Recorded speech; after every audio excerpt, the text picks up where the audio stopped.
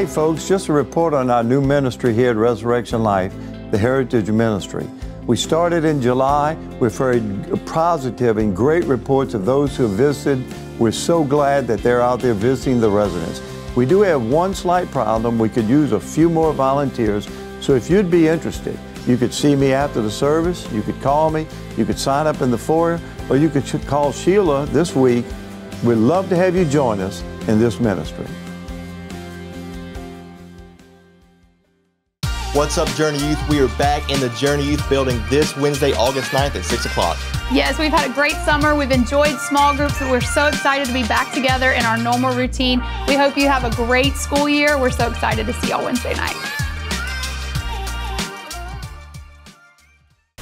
Hey church, it's going to be a great life group semester. We've got some really exciting new life groups and it's about time to start.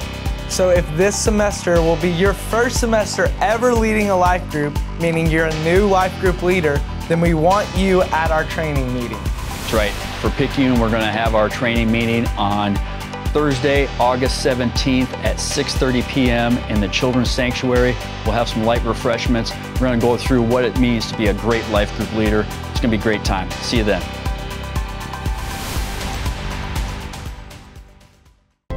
Water baptism is more than just a church sacrament. It's actually one of the things that you do after Jesus has changed your life. If Jesus has changed your life and you want to take that next step, that's water baptism.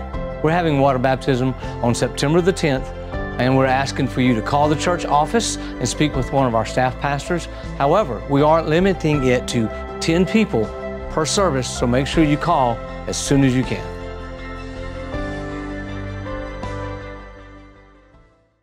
What's up, kids? We are so excited. Wednesday night services are back in action this week. Yeah, so we hope you guys had a great summer, but we are back at it this Wednesday, August the 9th. Doors will open at 6. We'll see you there. Last week, you heard Miss Dixie talk about the family advocacy school supply list that we're getting for needy families. We're asking for you to go out and buy things like this and things that are on this list. And when you buy it, you can bring it back during the week or on Sundays and drop it right in this bucket.